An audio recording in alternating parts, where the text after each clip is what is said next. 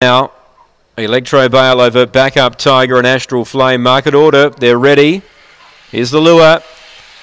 Set to run. Racing now, and on the inside it's Backup Tiger railing hard. Electro Bale goes with her. A length on Miguel Sambia. Then came Astral Flame and Cova Light. Well back in the field, Woodside Jagger.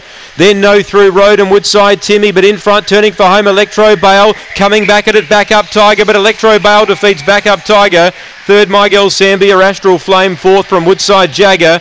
Then came No Through Road, Woodside Timmy. And last in Cova Light. 4 from 4 here, Electro Bale.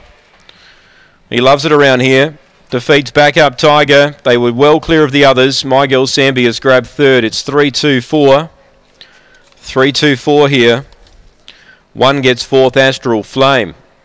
Backup Tiger, she was booting up to try and keep Electro Bale off the rail. They raced away from the others, turning for home. Electro Bale got the better of Backup Tiger.